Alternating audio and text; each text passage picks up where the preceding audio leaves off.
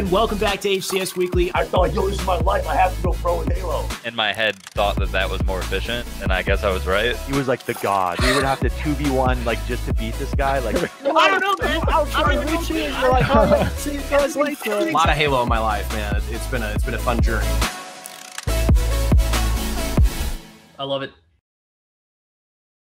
Hello and welcome back to HCS Weekly, your weekly destination for all things HCS. I'm your host, ShyWay, and this week we have news and we have the interview. We don't have the trick jump, unfortunately. ClearlyMe could not make it. I'm not really sure what's got him busy, but he just couldn't come in this week. So we will be skipping the trick jump. However, we might have a nice trick jump during our interview later. I'm excited to bring on Patch, who is an incredibly talented Halo 1 player. We're going to be talking a lot about Halo 1 once again in today's interview and just taking a trip back in the past, but also the present. This game is still being played at a very high level today. So something very exciting to look forward to. Before we get there, we have our news and we also have our Grassroots giveaway. Type !Grassroots in the chat. As always, you can enter yourself in that BR skin and nameplate giveaway. Remember, guys, every single week, if you don't get it this week, you can come around next week for your opportunity to grab one. Let's get right into the news with MattyRums from DudeCombo.com. How's it going, Matty? Hey, dude, what's going on? Not much, man. We've got more news. We've got more updates. Some of them fortunate, some of them kind of unfortunate. I was reading through it, and I saw the one about the flighting, which I'm kind of upset about. But let's kick it off with the playlist update first, and we'll get to it. Yeah, not a big update. For Halo 4, 4v4, and Free-for-All, they added Rock and Rail to the Action Sack playlist. Rock and Rail, all right. Yeah, and then they fixed a bug where apparently if you had blocked someone on Xbox Live, you were also blocking them from matching you in ranked matchmaking. So they fixed the bug where now you will find them in ranked matchmaking, but not social. But if you block them from Xbox Live, wouldn't you not want to just find them anymore at all? Like, right, but wouldn't that just be the end of it? The one example I heard that made sense was, say you were champ in Halo 5, and then you blocked Snipe down, you blocked all these pros, you were avoiding them to have to play them. Yeah, you're right. That's actually that was the good example, the best example I heard about it. Because I thought the same thing. I was like, but you blocked them for a reason, but you really, you could be doing it just to avoid them. Yeah. That's a great point. So I guess, you don't want to block all the best players in the game so that you specifically play worse players. And if you someone beats you, you just add them to the block list and then you just continue to play at the highest level. That'd be pretty lame. Also, I remember, and I think it's still in effect, like if you get blocked enough or if you get enough like reports on your tag, you end up like you have like a meter of like likability or whatever, right? It's like I green if you're in remember the good zone. Something about that, Yeah, and if somebody like blocks you or reports you enough, it goes red. And if it goes red, you only play with other people who are in the red. So you like never find games apparently, and like the only games that you find are just a bunch of trash talkers and like people putting all the inmates on an island. Yeah, which I think there were some issues they had with that in the past, but pretty interesting. Rock and Rail, of course, I think that was in Halo 5 previously as well. You moon jumping around, you got a railgun, you got rockets. It's a lot of fun. I saw Nated. He was raging a bit in it recently. The rocket's kind of hard to use for some reason. It's like doesn't work anywhere near as well as the rail.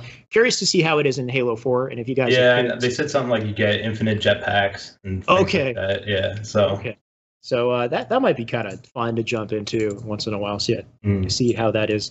And now we have the MCC development update, July 2019. So if you guys are excited for the Halo Reach flighting, I know everybody's so excited for it. Unfortunately, things are further delayed on console specifically. What do we got here, Matty?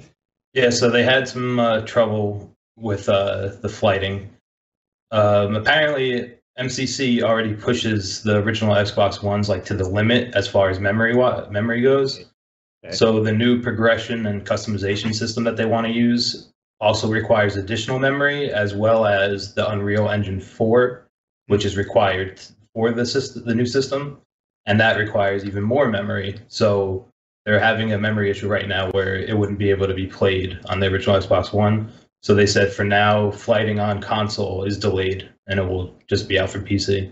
This is kind of the unfortunate problem with having the One, the One S, and then the One X all play the same games in the same generation. Is the original Xbox One, you're making all these games that just aren't going to run as well on it. And it's like the one good side of this is that for those of you who don't already know, they're updating the menu system and the character creation. You've got customization options that were never present in previous Halo games that are being brought into MCC, and that's being done on Unreal Engine 4. So like that sounds awesome. The fact that they're taking that initiative is going to give a new coat of paint to all the Halo titles and add more incentive for people to play, especially if you're new and you're just playing it on PC. But in doing so, these are limitations for the original Xbox One. We can't, it's not working on the original Xbox One right now. So hopefully they can fix that. Hopefully they can make it playable and run well.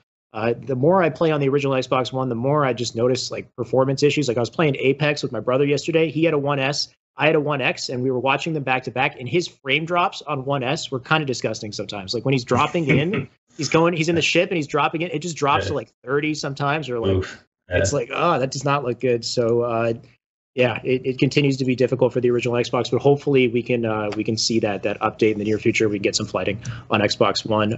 We still have the Firefight Flight. Still, they dubbed it Fireflight. Five times. The Fireflight. Okay, cool. Yeah. Cool. They didn't say anything really other than they're still working on it and they don't have a date. Right. So that's that. Okay. I mean, but they did announce that the third flight will be PvP matchmaking, which is cool. But same thing, no date. Yeah. Did I just read this right? And this is so topical. It says working on bringing Halo CE as close to the original as possible. Yeah, that's so actually in the post he was posting community questions, and one of them was about bringing Halo CE, pretty much back to the original. Mm-hmm. And they're working on it. They had a list of bugs from a Reddit post where there was a bunch of stuff in it. There it is up on screen. Hopefully it's there in clarity for you guys. Note that everything I'm currently seeing on screen is so blurry. It's like I got to get some serious glasses or something. But hopefully you guys can see that all in clarity. Sorry, continue, Matty. Yeah, so there's just a list of like bugs and things that they said they're going to work on fixing. And then there's one or two things that they said they weren't going to touch, which I believe was like a timer. Mm. Yeah, in-game timer missing when players are dead. Mm. And weapon cocking and footsteps client side only. They said that isn't going to happen, but there's a lot more than what I'm saying in the post. There's also like they show a photo of what Reach looks like on a ultra widescreen monitor, and there's the option of the player HUD either being all the way stretched or you can focus it to the center of the screen. Interesting. Yeah. So, but I was just the stuff I stated is just like the meat and potatoes, Yeah, and of course all this info that you have is on noobcombo.com. People can look at the articles there. They can view that. They can go off to whatever other website is necessary. So feel free, guys, to check out noobcombo.com for that information. But it is nice to see that this is much bigger than just let's bring them over to PC. This is a lot of work. Yeah, they're really trying to make a love letter to the fans here, and Halo CE is something that I've been reminded of last week, and I'm sure I'll be reminded of this week. It's just kind of been like the bastard child of the MCC like collection, right? Or I guess I said collection twice, but anyway, it's just seeing that updated and brought to its original form. I think is going to be very, very awesome for the fans and could bring new players into the game as well. In the meantime, we do have Face It, Ignite, talent, and schedule announced as well. Yeah, they announced it on their Twitter. There's going to be some two new faces. Freya, I think I'm saying it right. Freya Spires, or I don't know, either Freya Spires or Freya Spears. I'm not sure. I will not correct you. Yeah. Neither confirm nor deny. She's going to be the host. Analyst on the desk is going to be Lethal. Okay. Commentating will be Gaskin, Sims, Onset, and T-Squared. Wait, so this is a new host that we've never seen? Yes. Kind of jealous. All right, continue. Gaskin, Sims, Onset, and T-Squared will be commentating. Wonder Boy will be hosting interviews, and Shurzy will be the observer. Shurzy also a new face. Interesting. Okay. But you'll be able to find it twitch.tv/faceittv and mixer.com/faceit, and broadcast starts 11 a.m. What's CEST? I don't even remember. 11 a.m. over in Europe, and 5 a.m. on the East Coast, Eastern time. Okay, fair enough. Yeah, I looked it up and I forgot what it stood for. That's okay. We got our schedule. We have our talent. So we're just getting closer to the event. When is it? It's the 17th, right? It's coming up in just like 2 weeks or something. Yes, 17th, 18th.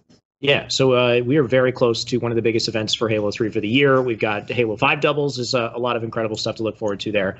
We also have the Carolina Gaming League announces Halo Championship Season 1. Yeah, so they've held a few online tournaments in the past, but now they're actually doing like a season. It's a Halo 3 2v2 online season of tournaments. There's going to be 6 weekly tournaments, 2 monthly showdowns, and 1 season finale. So it's going to run from this weekend to October 11th, I believe. Mm-hmm. The weekly tournament prize pool is $100 for first place. At the monthly showdown tournaments, they're going to have a prize pool of $500, and the season finale will have a prize of $1,000. You also will get seeding points for each tournament that will show put you where you're going to be seated in the next one. Right. For the monthly showdown, the seeding points are doubled for the season finale. Okay. And then winners of the weekly tournaments will gain free entry into the monthly showdowns, or that monthly showdown. And then winners of the monthly showdown will receive free entry into the season finale. Right. If you want to join, it's $10 a team for weekly tournaments, $20 a team for monthly, and the season pass, which includes all the weekly and monthlies, is $85. But you can find that and more at carolinagg.com. First of all, very well constructed events they've got here. Like, they've got it all planned out. They've got the amount of money that you're winning, the amount that it costs to enter. It is a little unfortunate that I mean, I get it. Like, it makes sense. If you pay to play, then they can make some money. They can afford to have bigger prize pools. But hopefully that doesn't disincentivize other people from playing. I feel like the weeklies you'll get $10 a team. Yeah, it's $5. $10. Oh, $10. Oh, that's fine. Yeah. $10 a team. Oh, and they're 2v2s. Yeah, so $5 a person. I feel like in the weeklies, you'll get a large pool of applicants, potentially, like maybe more amateur players. But I feel like the pro players are only going to dip their fingers into the pool for like the $1,000 prize pool or the $500. Even if they get the low seed, they might just jump in and try to like wreck shop. So you would get like an interesting, mix of talent attending these. So great to see that. That makes me curious. I didn't ask them, but I wonder if the season finale will be only consisting of teams that have points. Yeah.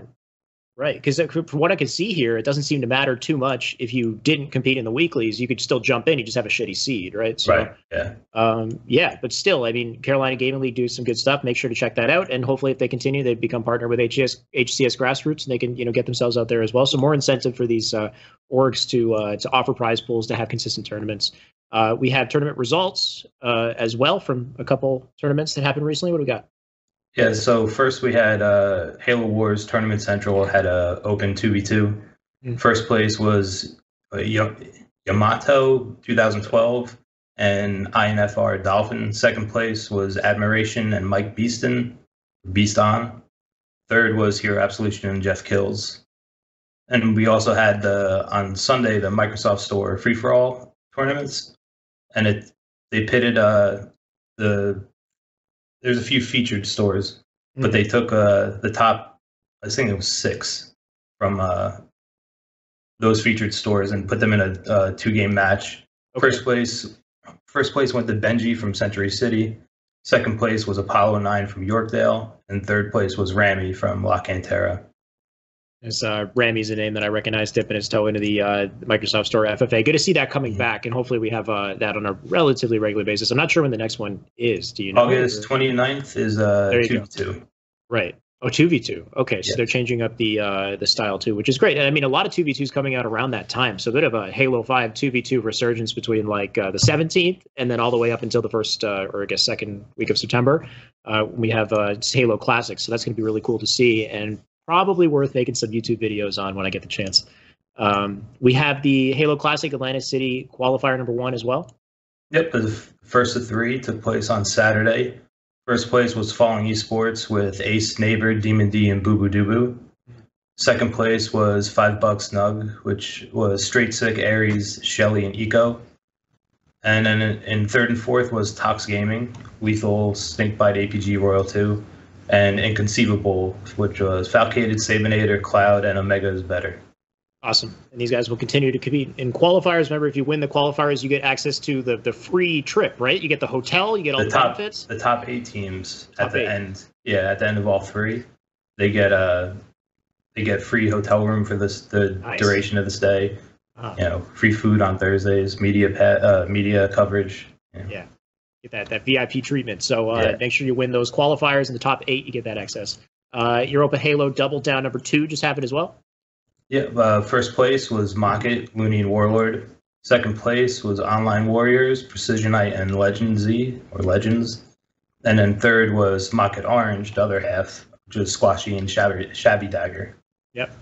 So, I mean, if you're still a fan of Halo 5 and you're a European player, you've got some great options with Europa Halo. They have a whole roadmap that they released early in the year that shows all the events coming up. Double Down just happened. They've got another one, I'm pretty sure, coming up very soon. Yeah, Team Takedown is Team next. Takedown. Okay, well, there you go. 4v4 tournament coming up pretty soon. So, guys, if you're a European Halo 5 fan, this is a good place to continue to compete. And these are all online as well, so pretty easy to access. Upcoming tournaments now.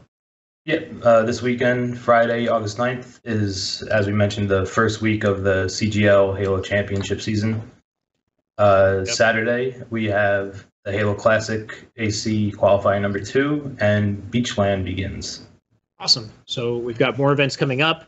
These are going to be exciting, kind of just like an appetizer, I would say, to the big deal happening in just the week following. So we've got Face It. We've got these Microsoft Store tournaments. We've got Halo Classic 2. So much to look forward to in the near future, and hopefully some more flighting updates. Hopefully they fix the issue with Xbox One, and I can start to play some Halo Reach on my Xbox One because I'm pretty excited for that. And I think that's what everybody's waiting for. I mean, with Mixer and Ninja, I can't believe we didn't even think about talking about that. But like Mixer and Ninja, like everybody's thinking, is Ninja coming back to Halo? What does that mean for Halo? Like there's a lot Microsoft of would be crazy not to put some sort of special branding initiative together between Ninja and Halo when that happens. Like it just seems inevitable. The theory's floating around is that he said he wants to go like back to his roots.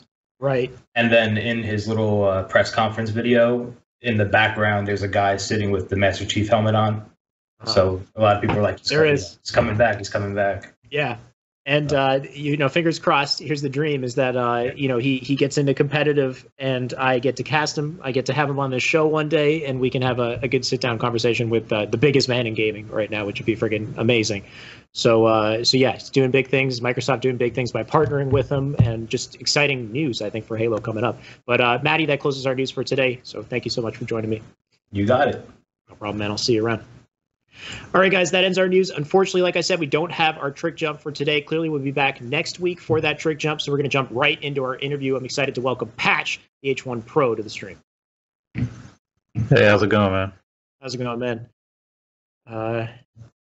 Here we go. This other screen's a little blurry for me, too, so if we put up some gameplay or something, don't expect me to break it down. Oh, no, you're right. I didn't even think about that. Guys, I mean, well, earlier when we were watching the montage, I could tell what was happening, but, it may not be as nuanced as you want it to be. But thanks for having me on. Yeah, no problem. Great having you on it. And hopefully we can, cross that bridge when we get there. I didn't even consider that the gameplay would be blurry, too. But And also, my Skype is closed down once already, so if it closes down again, I'll be back in like 20 seconds. I don't know. On this jinky, I don't even know what this is. Dude.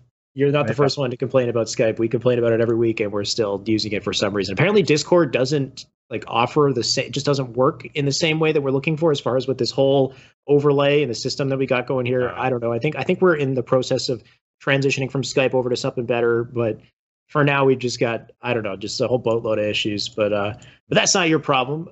Today you're a Halo 1 Pro, but when you're not busy on the sticks, what are you typically up to these days? How you been? Just in my personal life in general. Sure. I mean, whatever you're willing to say. I'm not going to dig too deep. Yeah, just a normal guy, man. I got a career. I live with 2 other Halo guys, so we try to LAN, not frequently, but semi-frequently. And other than that, just normal stuff. I got a daughter, so that takes up a decent amount of time, and I'm still a lot of my social circle is the Halo community, so it's always something revolving around that, either fortunately or unfortunately. I don't know. So. Yeah. I mean, when you're saying you're living with Halo guys, you're talking about Halo 1 specifically. This is the game. Oh yeah. There's nothing else. That's all we got going. Yeah, which is what I've been learning. I learned that through Mick Dick. Is he played Halo 1 hardcore, and he could not jump into any other Halo title. That's he lives and breathes it. Yeah, Mick Dick's not a good representative of so I don't know how much stock we can put into what he says. He's okay. Okay. All right. And also, he was super long-winded. How did you put up with that, man? I survived. Hopefully you're not the same, but no, I'm kidding. It'll be fine. Killed my battery twice as I was watching it. I was like, we got to pull the hook on this dude, man. Oh my God, no! It's always nice, like just learning about the game and what's so special about it. The scene, I mean, it's very unique, and I can draw parallels between that and like I've said it so many times, and I'll continue to say, just Smash Bros. Melee is something I've been passionate about forever, and there's a lot of parallels that I can draw there with the grassroots community and what you guys are doing. So I can kind of understand that passion, and it's very interesting just learning about it, experiencing it. And one thing. McDick didn't have, but you do have, though you don't use it too much, is a Twitter. And usually I'll go through your guys' Twitters and just kind of see what's up. The first thing I noticed is apparently you have shingles. Either you're a joke or you're just broadcasting it to the world, or yeah. I mean, I can't remember even when that was, but when I made my Twitter finally, I had shingles on my face, and then that's the only thing I had in my life going at the time. So that was my whole bio. The only thing. Yeah, I forget. I think once you have shingles, you have it forever, but you can't get it again or something. I don't think I can get it again. So I know my dad doesn't happen again. My dad has it, but I never really fully paid attention to what it was. It's like chicken pox reoccurring. Yeah. So it's like chicken. It's the same thing as chicken pox. So I had chicken pox as a kid. I have a scar. Like all of us. Yeah. But then I also got shingles as an adult. So apparently only like 80-year-old people get it, and I was going to say it's an old man problem, but I didn't want to offend you. Next is scurvy, and then after that is the rickets. No. I guess will be the next one. I don't know. Somebody's trying to tell you that you're still playing Halo 1 in 2019. And yeah, I know, man. I don't know, but that's unfortunate, man. It seems like it can be treated, but it's painful when it's there. Yeah, it sucked, and I looked so. I wasn't the face of our team anymore. That's why. Oh, speaking of, Sean was supposed to be here with us, and a legend, and he backed out. I don't know why. He has a face for radio or something. He didn't want to be. I don't know. Face? So, yeah, I don't know. So I guess I'm representing us. I wasn't back then. I was all messed up. John told me you had all the personality, though. That Legend didn't have the personality. Shots to John. He said Patch is a good grab because he's got the personality. So I don't know. I'm sure we'll have a good time. Also, looking through your Twitter, you don't tweet too much, but you've been doing some retweeting. Hopefully, John's got these photos. I tried to tell him the order of it and everything, but we'll see if we can put them up. The first one is you retweeted these gold DBZ cards. Apparently, Legend has all the cool shit. I don't even know why. I shouldn't even. I didn't mean to retweet that. You didn't like it. You said fucking nope or something. You said like you're not about it. Yeah, maybe I meant to just comment and not retweet. Can I fix that? Can you unretweet something? Yeah, you just press the save. I'll unretweet it when we're done. Because that guy's giveaways. You don't think they look cool? I don't know nothing about him. I don't know why his nerd ass has them. Yeah. He said you get Krillin then. In the comment, it said, okay, you get Krillin. Because I don't know. You know what that means. So that's who's the nerd in this duo, man. Krillin's the short character with his head looks like a Dragon Ball, and he's less important in the. Man, I don't even know what a Dragon Ball looks like. So I figured while I was saying that, I was like, wait a sec, you can't even use that as a reference. The other thing that you should know about though is that you retweeted his original copy of Halo CE. This is the other photo as well. This is pretty cool. Do you have something like this? Do you know how much something like this goes for? I think the cool thing about that is the not for resale one. So that means it came out of the box. Came out of when you buy the console. I think that's what that means. Oh. So I guess that's pretty cool. I didn't win it. You figure I'd have an inside track, but yeah. I don't know. Yeah. I ended up doing a quick just internet search on how much it costs for an unused copy of Halo CE. Some of them are pretty basic, $40, but then I found this one that's $899.95 US, and it's already been closed, it's been bidded on or whatever. And it says Halo Combat Evolved, Microsoft Xbox 2001, new sealed 7.5 A grade black label. You ever heard of any of that? No, they're just adding stuff to spruce it up. It's an A grade black label, original copy it's got the plastic casing around the box. So I don't know if we have a photo. I sent it to John as well, and if he maybe has a photo that we could you could send some of those to Ninja and get him to autograph them. Then and then it'll be a couple thousand more maybe, who knows. But that's really expensive for original copy. It's cool going back and seeing some of that stuff, like the original. You remember the N64 boxes, Nintendo 64 cardboard? Yeah, I do. Those were frigging so sick. As a kid, unfortunately, all this stuff is my history. I remember all of it. You know, I'm getting to the point where the game I play is a damn relic. So we got to fix this, man. Yeah, but there was something just so beautiful about and just not to just totally segue, but the presentation of those boxes, like they were so nice, and then they had all the detail in the back, and then you open it up, and there's like a book, like a guidebook that was thick, and it just had like beautiful pictures on like how to play the game, and I would collect the books, and we'd go on like vacations, and I would read those instead of like real books. Dude, when I was younger, we would try to convince our parents to buy us like the gamer magazines that had the codes in them. Nintendo Power and like all that stuff. Parents wouldn't buy them, so me and my brother would go in the grocery store and we'd rip the pages out with the codes. Oh my God. So I mean, that's all you wanted anyway.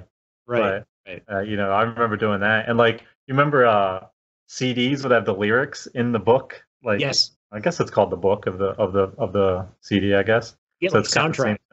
Yeah, and now the games are just on the console, I guess. Yeah, now it's all digital. You just download it. You get nothing else with it, right? Yeah. They send you a shitty game that they update later. Yeah, it starts shitty and then they continue to add to it. That's the key these days. You add some loot boxes for you price skim the top of the market and they just buy them all and then you update the game. But Nintendo Power was what I had as a kid, and I got this one edition in 2001 for Smash Bros. Melee, and it had the soundtrack, the CD for Smash Bros. Melee. And I put that shit in my Walkman, and I would listen to that in school like every day. I was the biggest nerd. You were a nerd. I'm still a nerd, but thankfully I make it look less so. Yeah, you grew into it. Try to avoid the stereotype. Yeah. Anyway, the last thing that I had on your Twitter, we're going all off on your Twitter here. You had this really old tweet from back in January. I totally missed this, but it was an old post with Tfue, who said, "Elon Musk, fix my internet." I don't know if you have that, John. You could throw that up. There it is. And we can't read it, but I'll just do the paraphrasing. He basically says, fix my internet. And then Elon Musk replies, he says, if he fixes it, then I'll buy or if you reply, I'll buy a Tesla. And then Elon Musk replies and says like, sure, or something. And then he goes with a follow-up post and buys the Tesla. And he's like, oh, this is amazing. Thank you. And Elon's like, glad you like it. And you had a great point. We talked about that beforehand. Just how crazy is it that Elon Musk is like talking to a Fortnite kid? Yeah, I mean, it shows the power of gaming, I guess. Like, Elon Musk is like the most, the only guy transforming our world right now, and he's connecting with a gamer kid. So, I mean, but Tfue's obviously super, super popular. So yeah, the damn Fortnite kids with all the money. But hopefully, if we get Ninja back, then Halo kind of gets that pedigree or something at some point. Yeah. But I guess in the meantime, let's talk about some Halo CE. Let's take a trip down memory lane here, because today you've been playing Halo for a long time, of course, back in the beginning. But it looks like you started with Halo CE and you might end with Halo CE as well, because today you are one of the 4 horsemen. So you, along with Legend, Ogre 2, and Harris, you are 4 unanimously considered to be the best players in the game. Apparently, Mick Dick is like a close 5th, and then you've got a couple other notables, but they're called like the nippers. They're like nipping at the prestige of the top 4. But where did that all begin? So how did you first get into Halo? Well, let's just upgrade the Talk about the nippers too. Yeah. The horseman thing. 2 of those horsemen are don't even play, do they? They're scared of competition or something. They have all the excuses in the world is why they won't play. Harris, I don't know. What was your gamer tag? Shy Guy? Is that your gamer tag? Is that what you go by? ShyWay. Oh, yeah, Shy Guy. That's Harris. Like when a girl comes around, just Shy Guy is a weirdo, and he just doesn't play anymore. We beat him. He never came back. And then Ogre 2 would rather, I don't know what the hell he does, stream stupid games instead of come play. It's like living it up in the reciprocity house, coaching some teams. Yeah, it's weird. It's like people are so invested in this game. They talk about the game. They're probably in the Twitch stream right now, and they're in the Twitch stream for any Halo tournament, and they're always talking about it.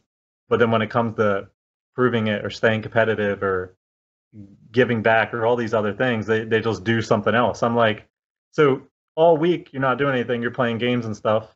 Why don't you come play when we're really playing a game? So I don't agree with that horseman thing anymore. I think there's 2 players that are better than everyone else, and there's a bunch of other players who aren't willing to prove it.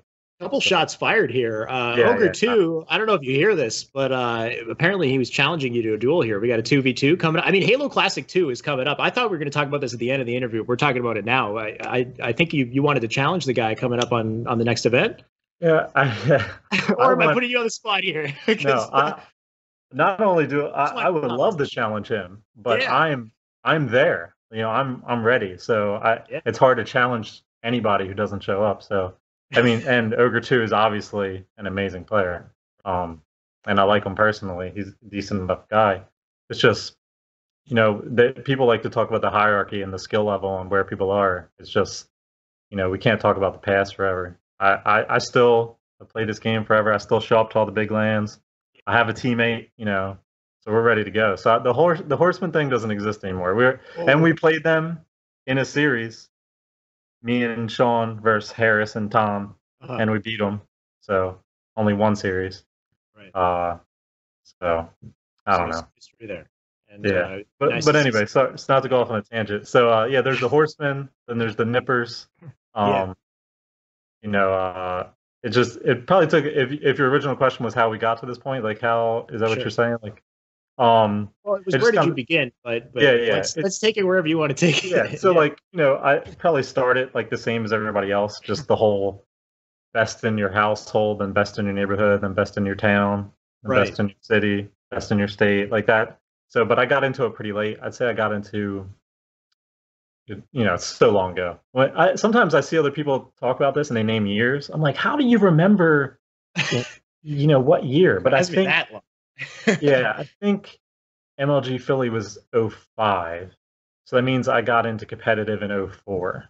And, but like I said, I started the normal way, just playing and then blah, blah, blah. And then started to play online.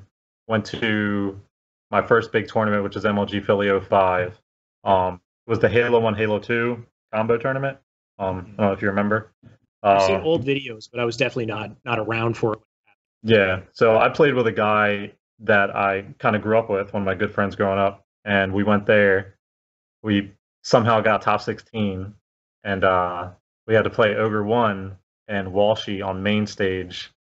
One game, so top 16, one game, their host.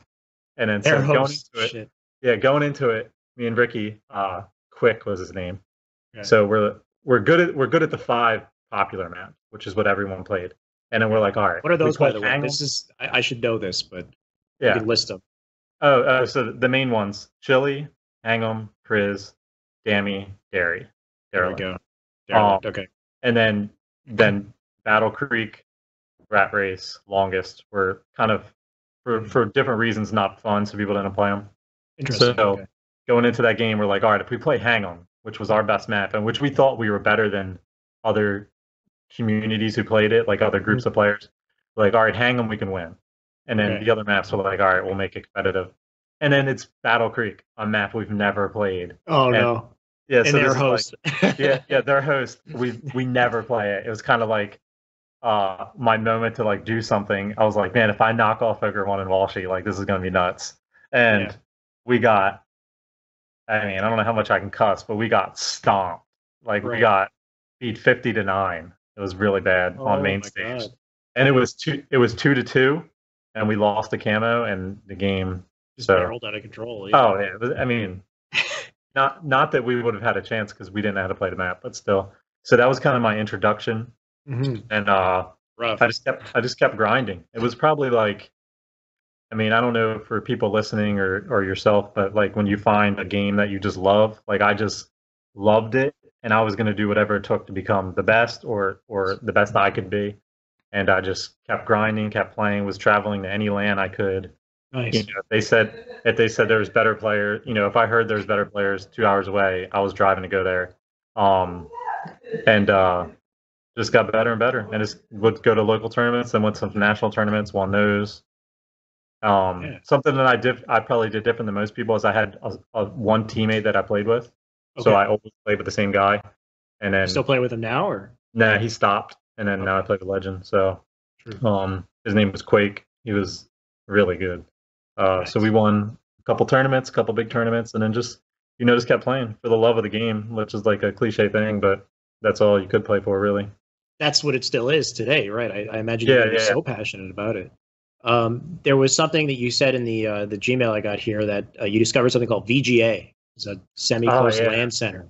To expand upon it. So once I was like trying to get good, it was like I said, it was where people would land. It was a land center that was about an hour and a half from my house. Okay. And I went there the first time. I got destroyed.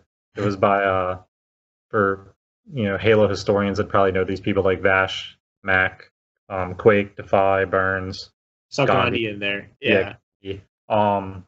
So it was I went there, got destroyed, went back the next weekend, did a little bit better. Went back the next weekend, did really good. Went back the fourth weekend in a row, I didn't lose a game. Or maybe didn't lose a series. I forget what it was. But it was just I was just grinding. I guess I've been like that with a lot of games. Like if I find something I love, I stick to it. I play the crap out of it. I'm not a gamer per se. I don't play a bunch of different games. I don't jump around. Right. I just find one thing that I invest myself into, and then I find myself in these weird predicaments or situations.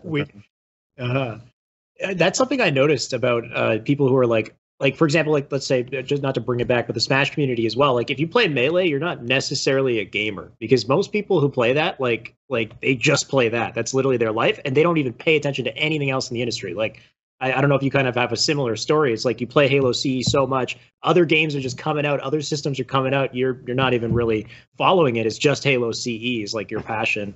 As opposed to like a gamer who's like reading game news and like, oh, there's a new console coming out, I can't wait to buy. Like that's a gamer that they play everything casually or whatever. Yeah, right? I definitely don't do that. I'm sticking strictly to one thing, trying to master it, trying to love it. Because games can be so deep and so nuanced that it takes a lot.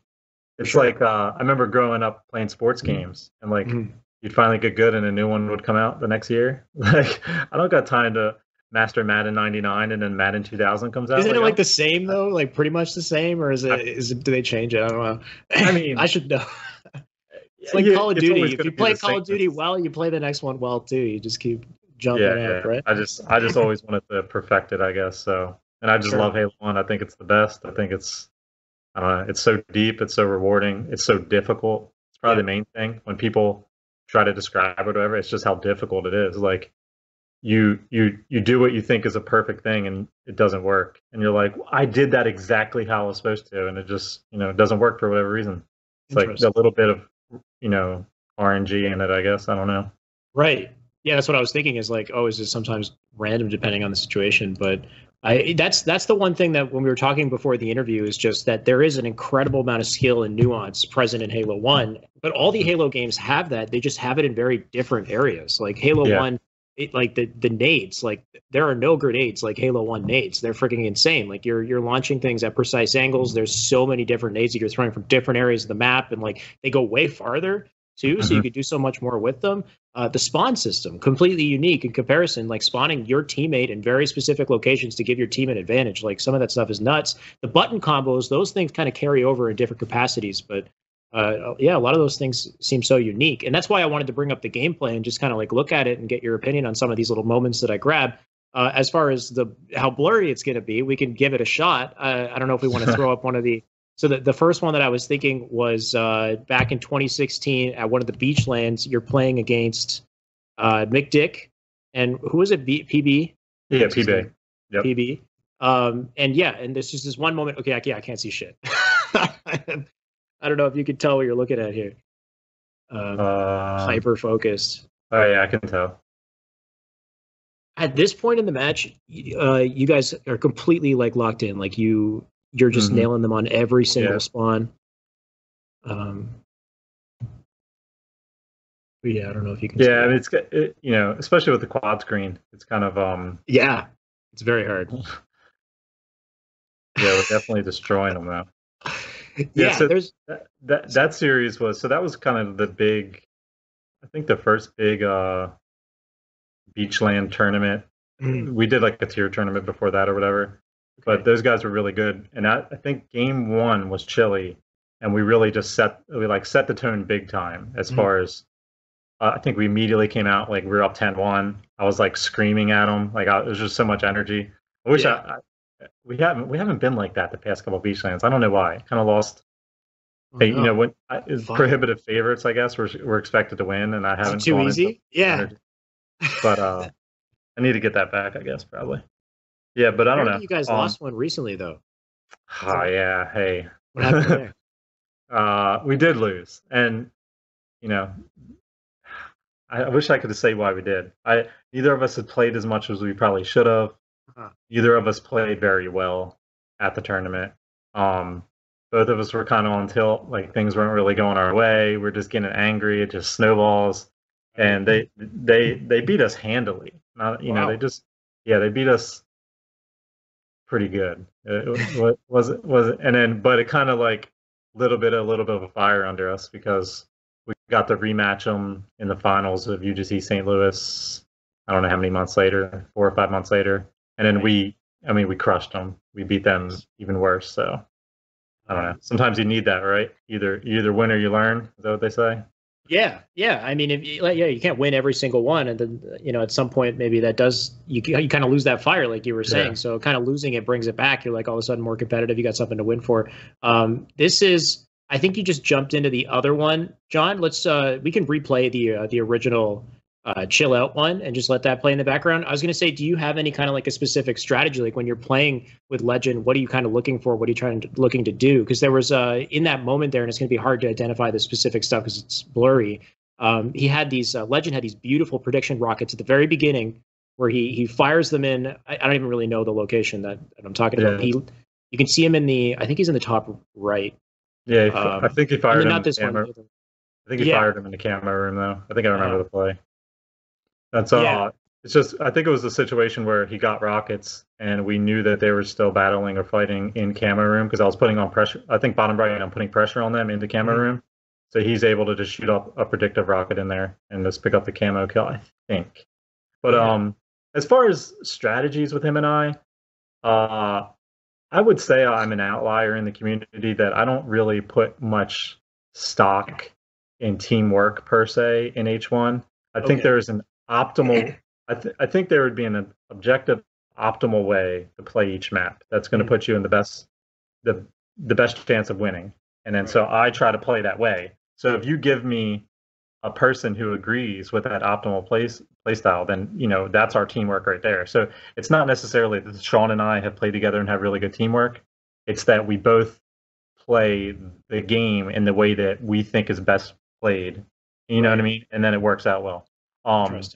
I would say there is a little bit of, stylistically how him and I work, map specific, not throughout the whole time, because like whenever people talk about teamwork or play styles or tendencies or whatever, they'll always be like, well, you do this on this map. And I'm like, yeah, that's one map specific. But when you look at the whole series, you can't do that. Like people say that I play very slow on Damnation, and maybe I do, but on Prisoner, Hang 'em, Chili, Derelict, Battle Creek, Downrush, I don't play very slow at all. It's just I think on that map, that's the best way to do it. And I think my track record proves it so, that it works out really well. But with him and I, he snipes so well. So that's really the only teamwork thing that we have. Like I think in a very cocky way that I'm a very good sniper. I think if you look at the whole community at large, I wouldn't really put myself behind anybody. But I just know how good he is from playing with him and against him, that when there's only one sniper on the map, so I'm giving it to Sean. And that's that's really the only thing that we do. Like I watched the replay of our UGC finals the other night in preparation for Beachland, like just trying to get myself back into it. And I killed McDick when he was top blue he had rocket snipe. And then I kill him and I just run right by the snipe and pick up the rocket, and I just leave Sean spawns and he picks up the snipe. And it's like an unspoken thing. Like, because if the roles are reversed, Sean's not running past the snipe and leaving it for me. He's just not doing it. He's taking it. So that would be like the only little thing that we do. And other than that, something that I think that we do way better than the rest of the community is communication.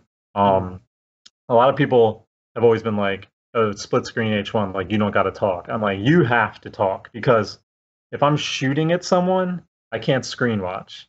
Like, it's just not how it works. Like, I'm looking at my reticle. I can't look at the other half of the screen.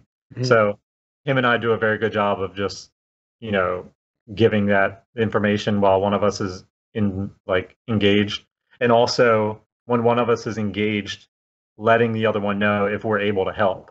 Like if I turn and I'm shooting a guy and Sean can clean him up, he says I got him, and then I back off. Like when you look at other teams, people want that kill themselves. They want to be selfish. They want that to be on their stat line.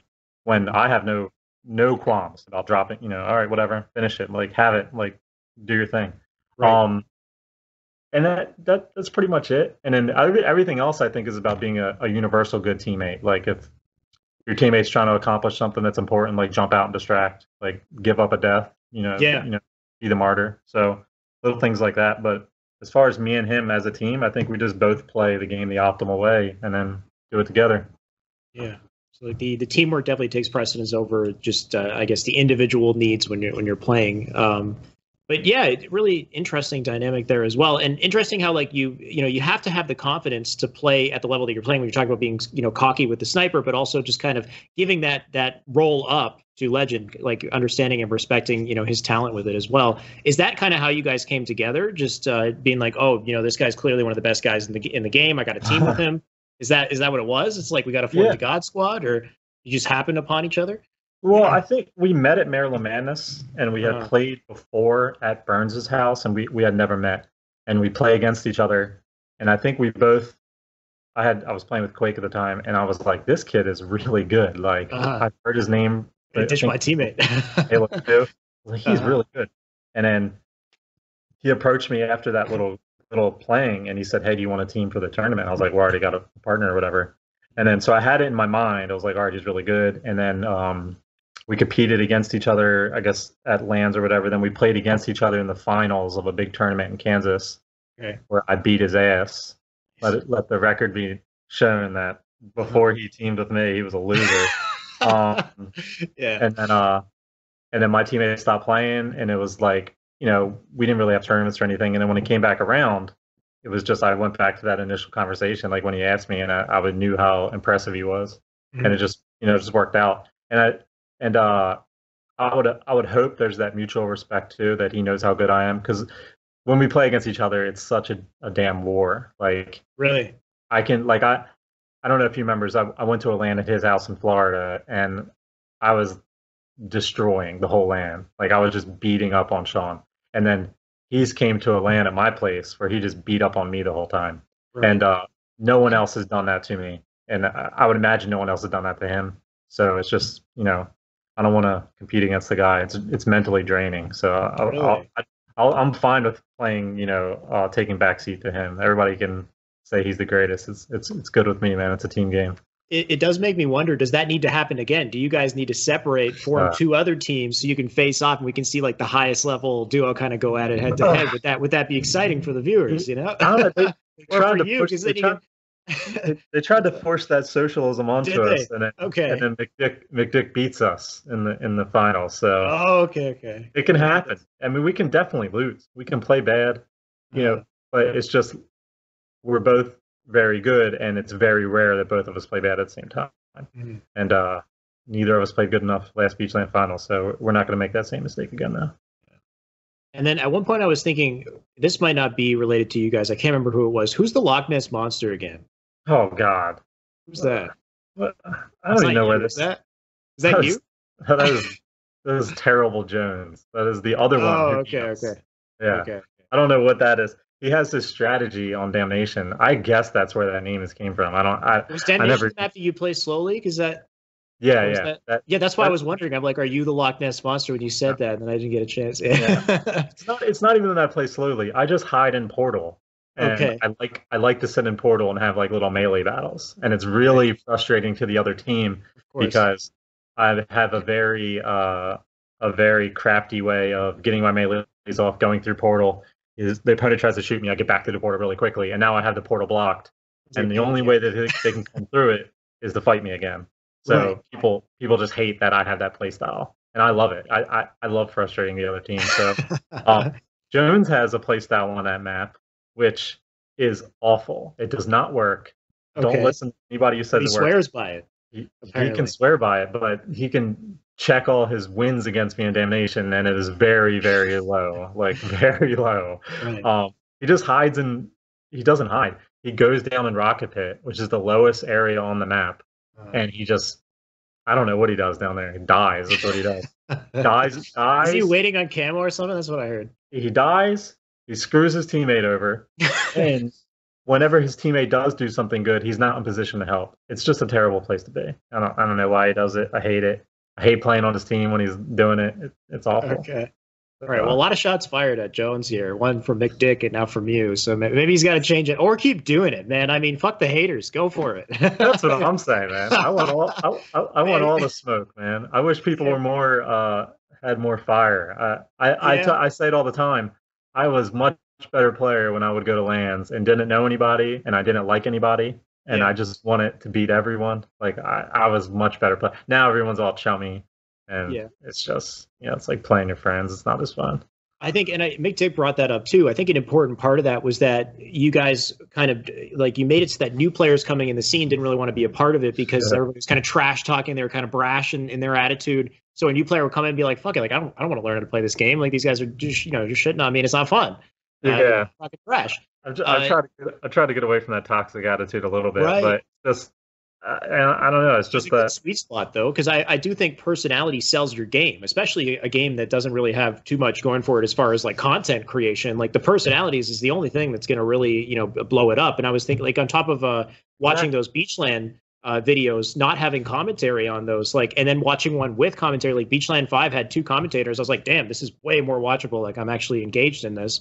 Without the commentary, it's not the same. So like the personality is going to be so crucial, and that energy, that passion is what brings people into the community, right? Thank you, man. I'm glad you agree because sure. I try to push for this a little bit too. I try to make things testy and challenge people and talk shit. And I think it should happen at the highest level. Shit talking should happen because these are two very dedicated, very committed teams that aren't going to back down if they're trash talked to. But don't trash talk the new kids. Like I guess trash talk your biggest rival. And that's it, I guess the way I do it is I like to trash talk the new kids because I want to make sure that they're not soft. Like okay. I want to make sure that they're going to come back. I don't want I don't want to play with some kid who's going to cry anyway. So there's been plenty of kids who came in have taken their lickings and now it's just fine. We're all cool. But I like the trash talk in the very beginning. Maybe I should curb that. I don't know. But I've been pretty bad sometimes. Well, you were doing it in that clip, but that's also another reason why I brought up that first clip, because at the very end, you're doing this shaking your head and you're teabagging, and then the word teabag comes on screen. You guys got like an animation for it. It's like teabag. I think that play was actually like a really sick play, and it was like chaotic. I think I charged into camera room. And I jumped over somebody's head and double meleeed him like on the way by. You did. And we were like, you charged in off his spawn and you did the double melee. And it was off his spawn too. Yeah. So we had like a big lead. So I just wanted to like, and then I could hear everyone that was watching it in the like explain, say whatever. And usually they boo us a lot. Those guys are haters.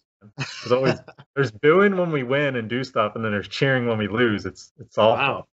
So it's a cheer for the underdogs, maybe. They do that a lot. But then everybody complained when Mick Dick beat us. They're like, you got to beat them. And I'm like, you guys always boo when we win anyway. Like you should have won to win.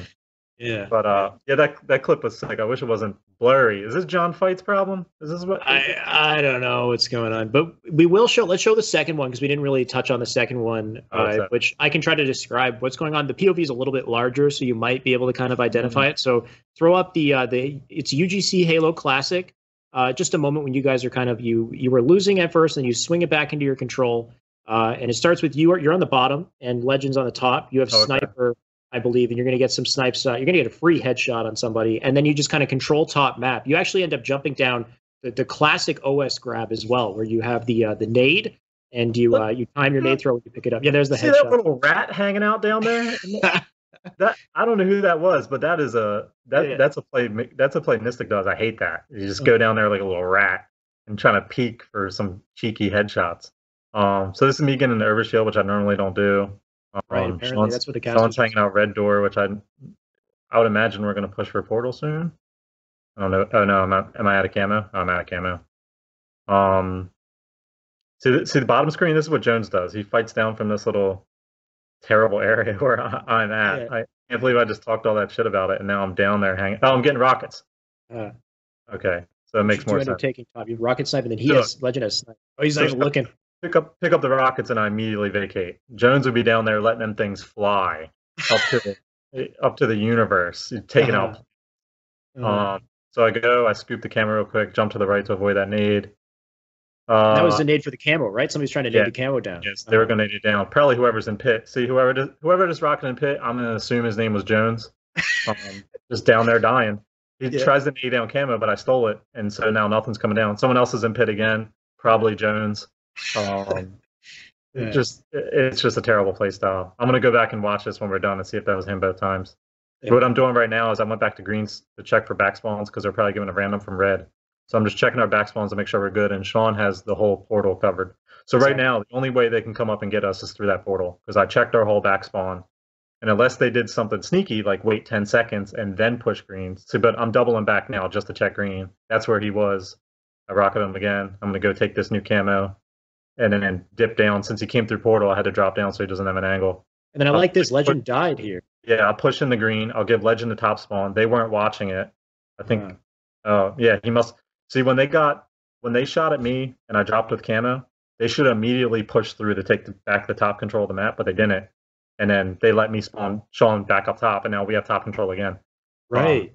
It's just one of those things. Whenever you get one dead, the way Sean and I play, you hit portal. You want to double port. You want to take control of the top map. And especially when they shot me with the camo and they saw me drop, like I don't know what they did. I would assume one of them went back through portal, and then one of the dumbasses jumped out to overshield and got overshield and just wasted a bunch of time. And now me and Sean have the whole control of the map. So,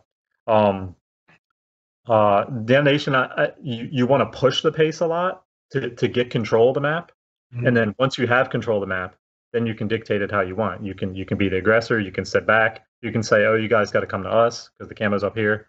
Most of the time, what you want to do is you want to push, double port, take control of the map. Once you have control of it, then swoop and swallow and go find out where they are and go kill them. We don't really sit back too much. We kind of take control and then go get kills, re-secure control like over and over and over and over. Right, it's all in line with when the weapons are coming up and stuff. There's like a kind of a rotation happening there. Yeah, the best case scenario is that you got the camo, you have top control, you kind of look around, you do process elimination of where they spawned, and then depending on where they're at, the camo guy drops down, starts hunting, and then don't die. You don't want to. You want to, pick your fights where you can. So something like that. But yeah, it's so cool how it all plays out. And thankfully, you were able to kind of decipher what was going on. We can get your commentary on it because you had a lot of like insightful stuff to say there. And I love how just the biggest thing, just at the very end with the spawn system, I find so cool. Like they need to take advantage of that top map control when they have their opening. And if they don't block the spawn. You get that top spawn. And that's something that you could never specifically spawn your teammate in a location in any other Halo game. But in Halo 1, it's like this is a technique. Like to jump there to give them the top spawn. I would say that's kind of a big difference is obviously in the other games you're always thinking while you're playing, like thinking while you're shooting and stuff like this. Sure. But this is you always have some 5-second timer in your head. And that's why you have the timers going. You need to have a lady saying it to you. But I'm just saying, like, it's just, say Sean and I get a kill. Well, in 5 seconds, that guy's coming back. So we are going to shoot a shot or two at the guy to see if we can kill him. We will. But if not, we're going to take away his line of sight, and we're going to kill the spawner right when he comes alive. And then on the flip side, if Sean or I's dead, then we have to think, can I get a kill without screwing my teammate over? Or do I want to run out and hope they kill me so I don't screw my teammate over? You have to push the fight or back up, all the time. So the whole game is doing two things at once the entire time. Which also makes me think of just the classic style of Halo and how there's like a reasonable amount of like a human amount of predictability behind it. Like if you're smart enough, if you're thinking quickly enough, you can predict all of these things and the amount of speed that the player is going to get to that location and be ready for it when it happens. And then kind of juxtapose up against something like Halo 5, where you still have those elements of prediction. You're thinking about those things, but with so many different movement speeds, it doesn't make sense to fully try to commit that to memory rather than just get in that power position, be playing, perfect technically and just laser that guy down, whatever it is. But it's so cool when you think about it in classic style, being able to predict the timing of every single one of those instances is possible. So you do it at the highest level. You're thinking about all that stuff at the highest level. So really cool. And hopefully we can get some semblance of that back in the next Halo game. Maybe by limiting, the movement options in some way, but still having, some good high speed, because I'm a fan of that in the game. But yeah, it's just really cool to see that. And now, is this the same? What's this? This is UGC Finals. I can tell it's Hang 'em High. So this I haven't seen before. Mm-hmm. Yeah, I just saw on bottom screen I was camo shotgun, and I got the kill, but then I pushed for it, and he dropped like a death nade. And I was like, oh my, and I pushed for too far and I died with like a brand new cam, and I was pretty upset at myself. So I can remember that through the through these drunk goggles that John Fight's making me watch that game through. I know, dude. Oh man. Yeah, but I mean I know we crushed them. Hang 'em High is our best map. Okay. So I'm fairly confident we smoked them. I mean I know we smoked them because we beat them. I think we lost to Chile, their host, by like 3 maybe. And then every other game was we beat them down. What would you say is as expected? Sorry, I had to.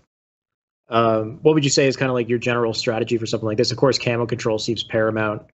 Yeah, for this map, luckily, the strongest position on the map is dark blue, so top blue in the dark area. And luckily, my teammate is the best at controlling that. Like Sean is. Annoyingly good at being on that spot of the map, like so annoyingly good that you like question how you're going to attack him. Like you'll be camo rockets and you'll think, all right, do I want to come up big ramp? But if I come up big ramp, there's like always nades flying at you. If I come up big closed ramp, he's going to be staring at with a sniper, and you would think you would have the advantage. Like, okay, I'm camo rockets coming around the corner, I know he's going to be there, he doesn't know when I'm coming, he's just looking for me. It's not an advantage against that dude. It's annoying. So that's pretty much our style here. Is, I mean, obviously we're good enough to flip flop it, but he's definitely better at holding top blue than I am. So that's where I want him to be. And other than that, I just kind of be annoying. It's a big thing on Hang 'em is one person be annoying, other person clean up the kills. So the one person's always pushing. Like say they get camo, well then one of us has to go force the fight. Like we need this camo guy to shoot at us. So we can then shoot back at him and kill him. Yeah, so you gotta just I don't want to call it bait, because when I'm going out there, I'm not looking to die. You know what I mean? But I just want to go out there and get in a fight. that's all I want to do. And if I hurt this guy or wound this guy, it's up to my teammate to be staring and looking to finish the kill. So that's kind of pretty much how you play the map. And I'm sure some people know, but the different part about this map. Are we launching something? Oh, you tried to launch something and died on the top screen. Sorry to interrupt you there. Oh, he's probably nading a sniper, because all Sean does. The thing about this map is more in line with the other Halos is you never know where the opponent's going to spawn, because they're always giving a random spawn. A large swath of the map in the middle and different places you can stand. Your teammate just spawns anywhere. So that's kind of cool about that map, even though it's not in line with the way all the other Halo 1 maps are played. It's just different. Yeah, so you're forcing random spawns on a regular. That's like how you counter the pressure from the other team, is to continually try to random spawn. Yeah, and you want to hope that you get a good random, and then now you have crossfire on them. I mean, and 40% of the time your random sucks, and you're hiking from across the map. Lasered. It's just the way to play it. And then you'll get those ones where you spawn right behind a camo guy. And so that's why it's important for the camo guy to like put himself in a corner, watch his close spawns first, like slowly do that deduction. But I still play with people that, don't even know where the other guy is, and they start shooting on their camo. I'm like, oh no. What are you doing, man? You're shooting. You don't know where the other opponent is. You're just bucking off. That's what dumbass Jordy does. Oh no. Sorry. You gotta let everybody know. How many before it's too many, And we're like, all right, we gotta lay off now. It's getting a little rough. Now, okay, so controlling the map, controlling spawns, that's one thing. You're launching, weapons across the map. You've got the double beatdown, you got backpack reloads, and then you have some of these trick jumps. And we were talking about the fact that Clearly couldn't bring a trick jump today for the video, and you said, oh, I have a trick jump that I did recently on Damnation. I was like, fuck, like show it to me. And you sent it to me on Xbox DVR. John has it. We could take a look at it. This is actually insane. Let's play the trick jump that you did recently. Oh, so he's not bothers. I wouldn't narrate it, but it should speak for itself.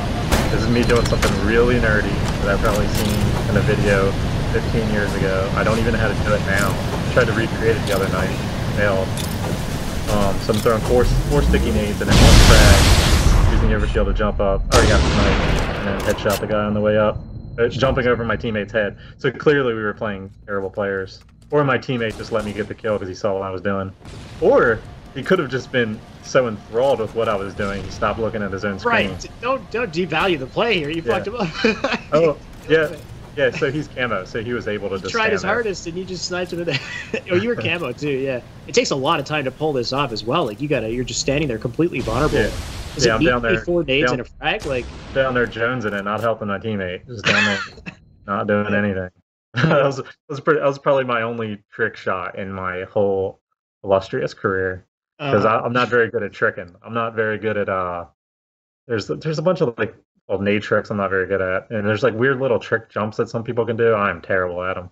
If I really want to become the best, I have to learn stuff like that, and I just don't. Is nade jumping something that's very viable without the OS? Because of course with the OS, it's a beautiful strategy. Like you take 0 damage, but without it, you're tanking a nade. Like yeah, you would think not, but on Battle Creek, it helps a lot, especially because you'll have. You'll be top red or top blue, and you check like your side where the jump up is, and you think you're fine, and all of a sudden you're getting shot in the back because someone nade jumped to the back of the base. Yeah. So I mean, it's obviously risky because if they just basically touch you once, you're done. But you nade jump up, you throw 1 nade, you shoot 1 shot, you get a kill. So other than that, there's a nade trick jump on Priz that McDick does a lot that is useful. Off the top of my head, I think that's it. So Battle Creek, nade jump on the side of blue, back of blue, side of red, back of red. It helps a lot. Something that's really cool about that in general is just this balance of risk versus reward that you get with nade jumping, because it's something that was present. You could do it in Halo 2, you could do it in Halo 3. I mean, all the Halo games, I guess you could do it, but you wouldn't do it in Halo 5 because you can hit those heights without it, right? So stuff like that.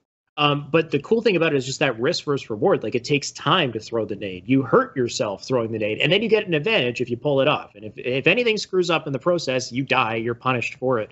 How can we get something like that back in Halo Infinite? You know what I mean? Like having it. Maybe it's not as risky as punishing, but there still is that element of risk versus reward where you get that vantage point if you succeed, but you're hurting yourself. You're waiting. You're losing time. Whatever it is, because I think that's something that was kind of a difficulty in Halo 5 was that you were given those advantages so quickly. And as much as I love being able to get those advantages and pulling off that fancy tech, is there a way that you can still have advanced move and fast gameplay, but more risk associated? Maybe you take some damage. Maybe you have to set it up. I don't know. 343. What can you do? Try something creative. I don't know. But I don't know. You got to ask one of the better nerds than me, man. I just think it's cool. Just how that works. When you were doing it though, does it have to be 4 nades, like 4 stickies and then a frag? Or... Oh yeah, I think it needs to be. It definitely needs to be the frag because 4 stickies won't get you up there. It's got to be. So it may be able to be 3 stickies and a frag, but I don't know. That's the way Snippy Snap. I saw him do it, and I was like, all right, I'm gonna do this shit. Yeah, so much going into that, right? Because then it has to be the angles that you're throwing them, because a sticky nade detonation timer probably doesn't start till it either hits the wall or the floor or something like that. So you throw it really high, so then you can line up. That's why you keep on bringing it down. You throw the one real high and you throw them a little bit lower. On Derelict, you can nade jump top mid, which I mean, if you watch me play 10 Derelicts, I might do it once. I don't agree with the play. I was playing the other day with this dude Nacho, and he just does it so much, and it's just a death because you just the only time to do it is if you immediately get 2 dead and you're bottom middle, you just nade jump up top mid.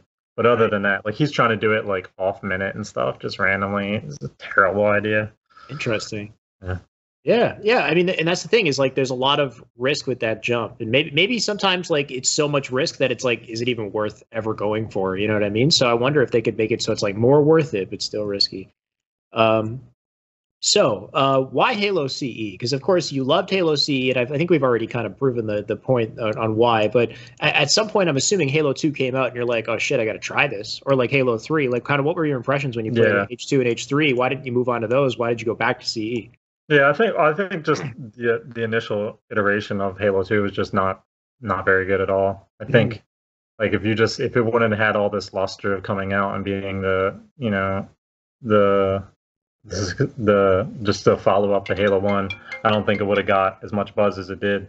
It just wasn't fun. Like, we played it that night. I played it for a week or whatever. It just wasn't nearly as good. But then a couple years later, turned out to be a pretty damn good game. Okay. But yeah, it's just, I mean, it's probably an age thing too. Like, I had a career and stuff. It's hard to like, all right, I'm going to throw 3 more years into mastering and learning this game, or however long it takes me until the next thing comes out, and just something like that. I don't know. I just stuck with the game that I love. I think it's the best. I think it's the hardest.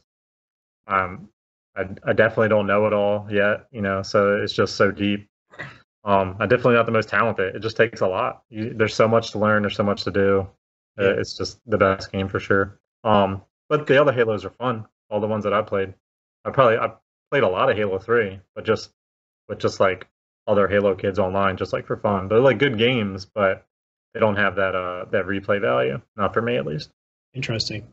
Yeah, I mean, that was something that I realized, like, when you brought up the point about Halo 2, you're like, when it came out originally, my first impressions of it right out the box, it wasn't as good. It wasn't as fun. Halo C kind of had more nuance, more difficult. But then, down the line, a couple of years later, you're saying, oh, shit, there's button combos. There's BXR, there's double shot. There's, these crazy trick jumps. There's, like, maybe it's a little bit easier to shoot. But I was saying, as a result, you get these crazy overkills with the sniper that you might not ever see in Halo C or something like that. And then that gives, viewers incentive to watch it. So there are a lot of people who will say, like, Halo 2 is like, they'll covet that as the best Halo ever. And then Halo 3 isn't as skilled or whatever. But Halo 3, from a team dynamic, has like incredible nuance, like being able to change up dirtying weapons, like changing up the timer on weapons. That's like unheard of in any other Halo game, and that's freaking sick. Like that's like from a team play aspect, that's so there's so much nuance there. So it's like all of these games have a lot of depth that is discovered maybe.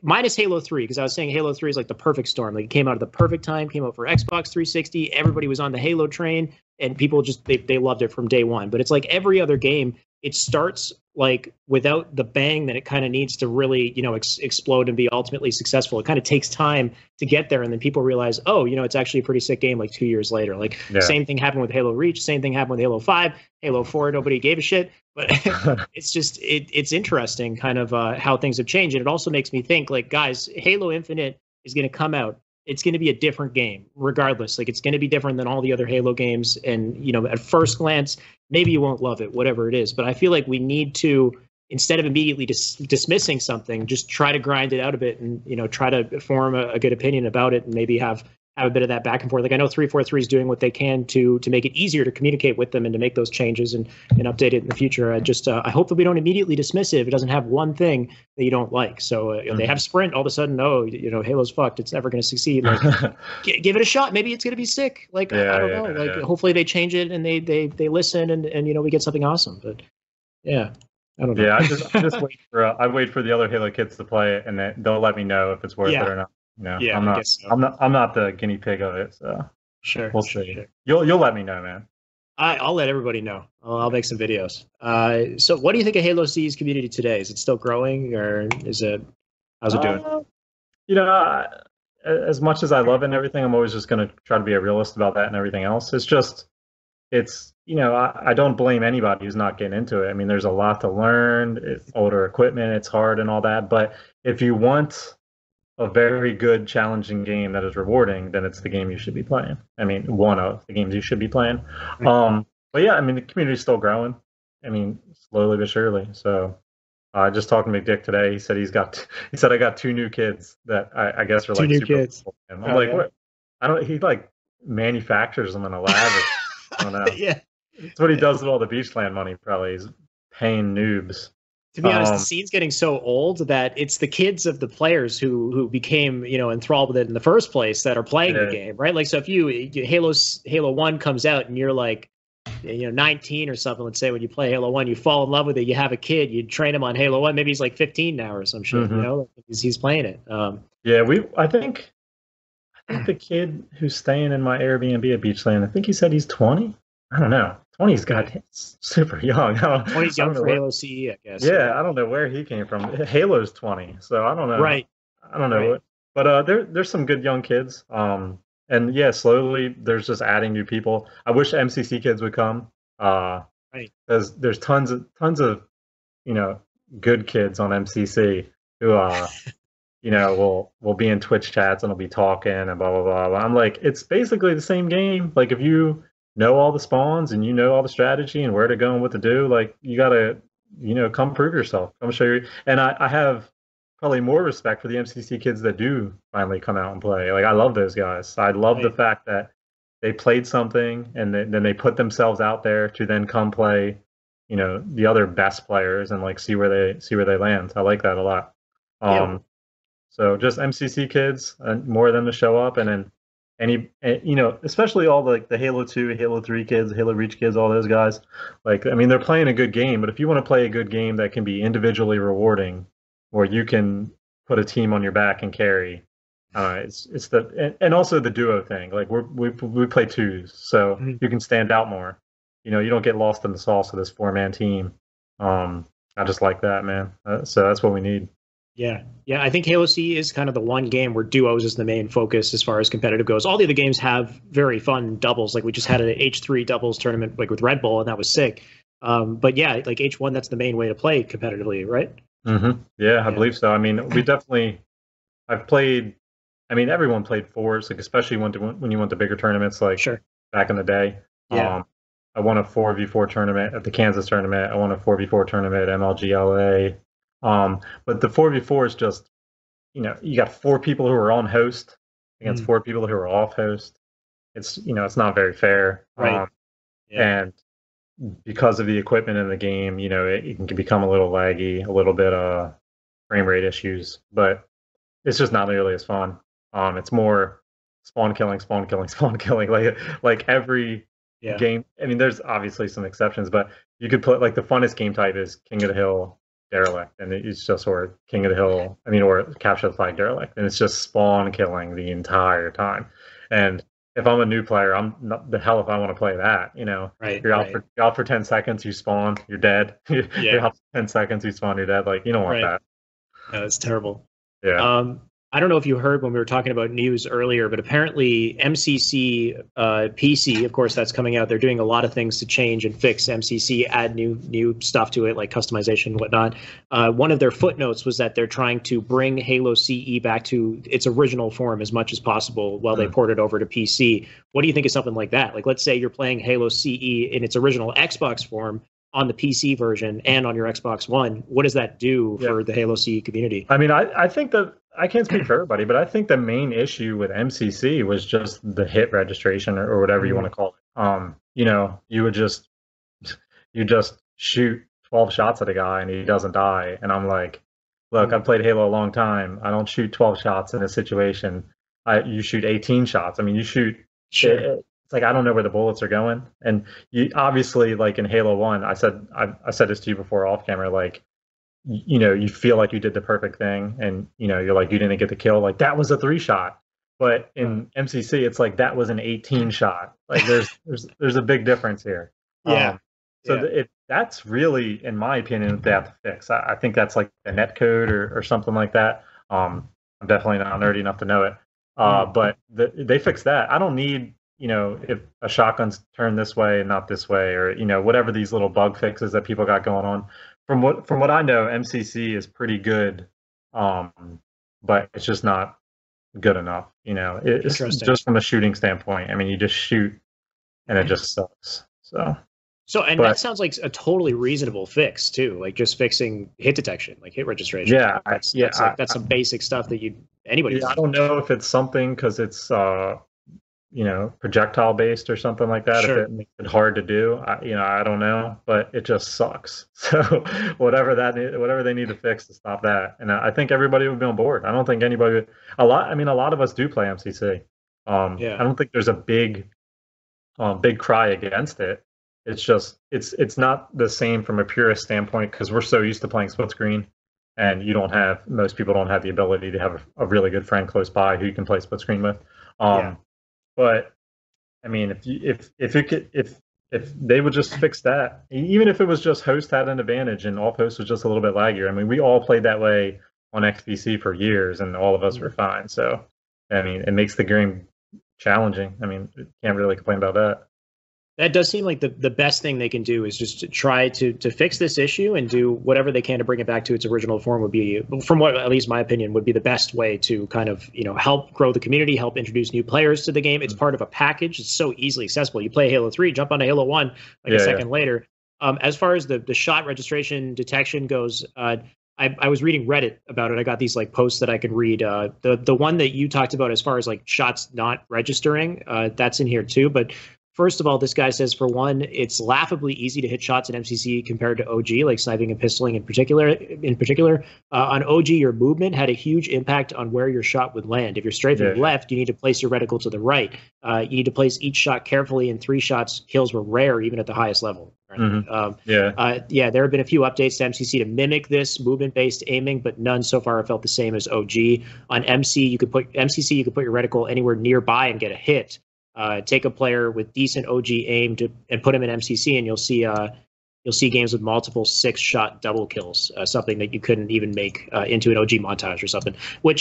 So apparently it's easier to hit those shots, but then the hit detection sucks because there's another kid just like right below him who says, I think aiming at MCC is much more difficult. I can't hit anything, and sometimes I shoot 12 and reload and ask myself, did I hit him once? Well, they're talking about 2 different things. The first time mainly referencing sniping. When sniping is laughably easy, everyone can snipe. But pistoling is just, I don't want to say it's a crapshoot, but I have no idea what's going on with the pistoling. It's just, it literally goes from easy to non-existent. Everyone says people are like eating bullets. You just got a guy jumping at you in a straight line. So like, you don't have a chance of missing, and you're not killing it. So the sniping, I don't want to say it's fine, because like the person originally said, it's not movement based. Like if you strafe against your shot, you still hit, perfectly. You don't have to compensate. And the compensation is what the skill gap is all about, and it's what separates people. So yeah, I mean, you fix that, but if everybody can snipe, I mean, everybody can snipe in every other Halo, so whatever. But fix the pistoling is the real main thing for me. Interesting. Yeah, so hopefully they could do something like that. I think that would be the best thing, because I was also thinking like Smash Bros. Melee, for example, has something called the Dolphin emulator, where, of course, they don't have like an MCC or a remaster or whatever, but people will download the game on their PCs and it plays flawlessly. They get the instant response with their gaming monitors, and they can even play online. There's a whole like online system built called Smash Ladder. Would this work for Halo CE? I mean, if they fix MCC, it wouldn't even be necessary. And I guess if somebody did try to mod and do some sort of an emulation thing, then Microsoft might crack down and shut that down. I don't really know how it works with Microsoft. I don't know either. Yeah. So, and then the other thing that McDick brought up was about getting the Halo CE source code to mod the game. That's kind of just one of those things. Make it even better than its original version, apparently. Yeah, you got to be a realist about it. I mean, I know nothing into intellectual property, like how people handle those things. I know other games have just released it, X amount of years into their lifespan, and just let people expand upon it. I mean, I don't really, just from a common sense standpoint, see what the objection to it is. But sure, I mean, we could do a lot. I've even I've thought about it in my head. I'm like, if you could contact someone and talk to them and be like, look, we'll fly, to wherever, Seattle or wherever the hell it is. I don't know where the hell that Bungie or 343 keeps the shit. We'll take a week, fix the things we need to fix, put it on a flash drive, fly home. So we can't fix it ever again. You know what I mean? Yeah. Like, let us just make the changes we need to make. I don't want this. I don't want the source code. I don't want to have it for the rest of the time. I just want to make the changes. Yeah, just make the changes, because you could take a very good game and you could just, I'm not saying perfect it, but you could make it amazing. Like you could just with some little small things, it would be insane. But it's probably just a pipe dream, because, I don't know. You're talking about some huge companies and some small grassroots thing saying, "Hey, let's access to your intellectual property." I don't know. I was thinking you got to get like Ogre 2 to get a hold of Ninja or something and be like, Ninja, I'll advertise your next Halo game if you give me the source code for a week or some shit. I mean, don't know, just leverage your connections. It's definitely frustrating to think about, and we've thought about it, so much, the things we could do, but it's just the boat we're in, I know we're waiting on the emulators. So once the kids working on the emulators get it done, I don't know. Yeah. So, kind of jumping away from it for 1 second, of course, we have Halo Infinite that's on the horizon. That's the next big thing for Halo. Do you play a variety of games currently, or is it just mainly CE? I know when I saw your game clips, you're playing like Killing Floor 2. Killing Floor 2 is like your main game. Apart from that, are you looking forward to Infinite, or what is pathetic? Well, just the amount of hours I put in. The only good thing about it is that I've played so much Killing Floor 2, and the sensitivity on Killing Floor 2 is outrageously high. And I came back to Halo, and I was like, what? This is the slowest thing I've ever played. So I bumped my sensitivity up to 8, which is faster than I think anybody, and I feel fine. So I'm thinking about moving it higher after Beachland. I'll see how I play. So I'm just bumping my sensitivity up. I've put so many hours in, I'm just used to it now. So that's the only thing. Halo Infinite, I'll just, like I said before, I'll let some of the Halo guys play it, and I'll just hear feedback on it. If they say it's good, I'll play it. I mean, just like I've done with every other one. Yeah. Any impressions on the trailer or anything you've seen so far? Or? Oh no, I don't keep up with it like that, man. Once someone else tells me how it is, then I'll figure it out. As far as like trying to be competitive in it, I don't know if because I'm the type of person, like I'll either dive all the way in and then I just will lose my social life, or I'll play it and I'll get super frustrated when I lose the kids that I don't think I should lose to. Sure. So either way, it's a bad thing. Either and then if you get frustrated, I'm assuming you just don't touch it anymore. Then I just can't go near it, because if I'm losing the kids I shouldn't lose to, I'm going to be pissed off. Right. And if I throw my social life out the door and just dive into this video game, I'm like, well, I can't do that at my age, man. So I'll stick with my hobby of Halo 1. I'm good with that. True.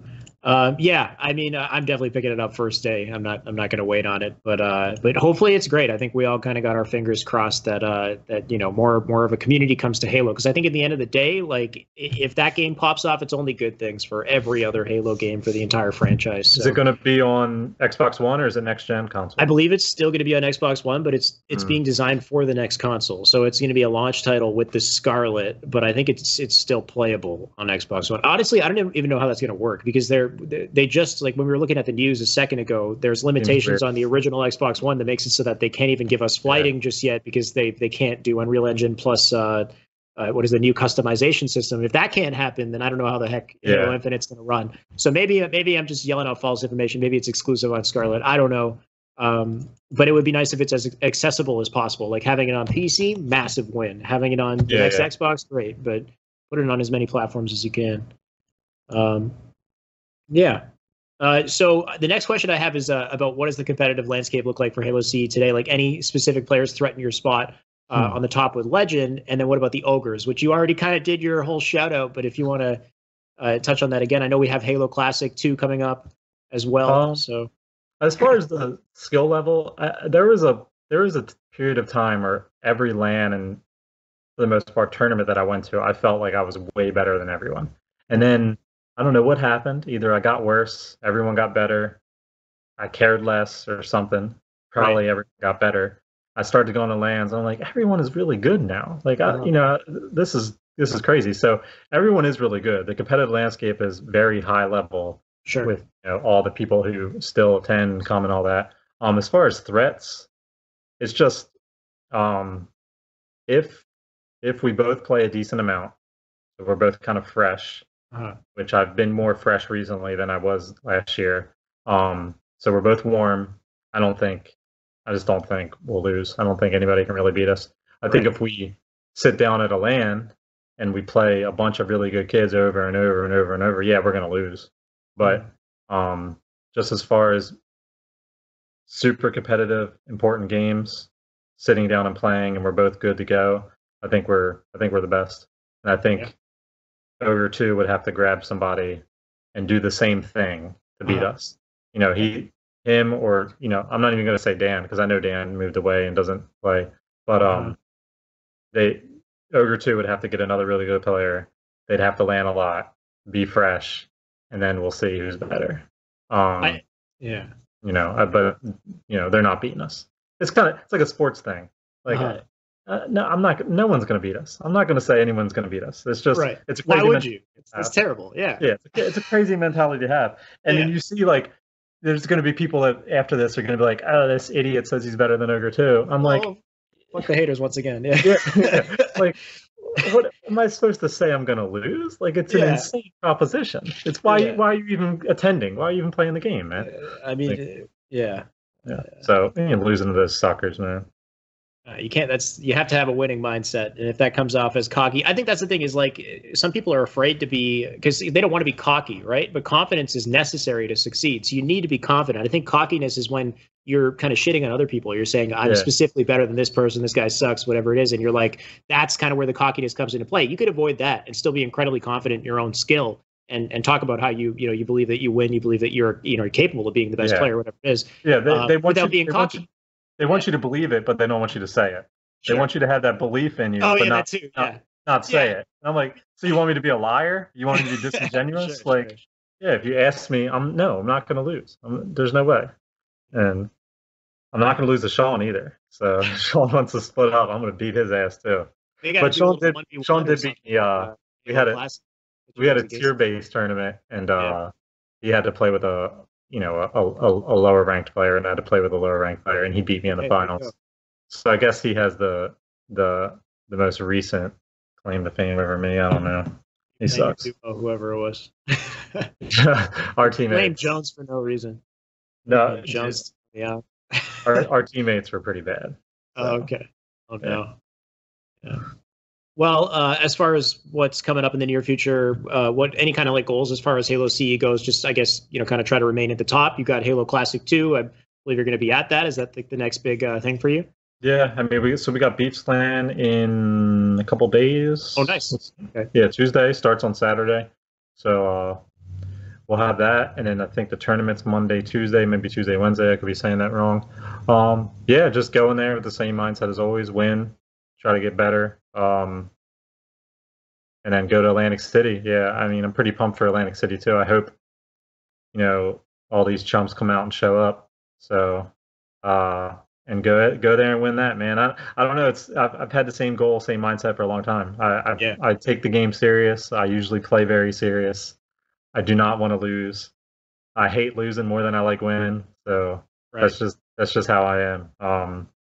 And a lot of people give Sean and I shit, but I'm gonna play serious with him all the time, not try to lose. Like I'm disappointed when we drop a game, especially at tournaments. And we dropped a game at St. Louis.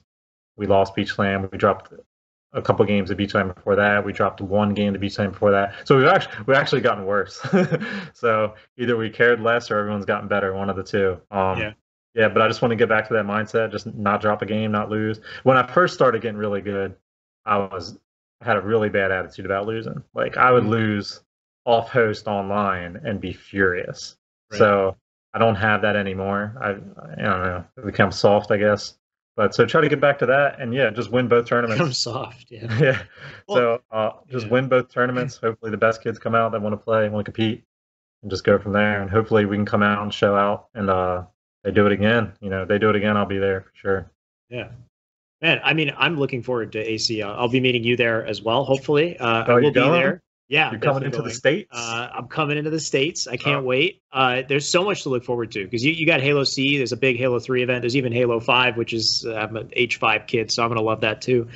So much to look forward to. And yeah, it's a ton of great people to meet. So I'm literally like, that's like the biggest thing. Are they going to let you into the country?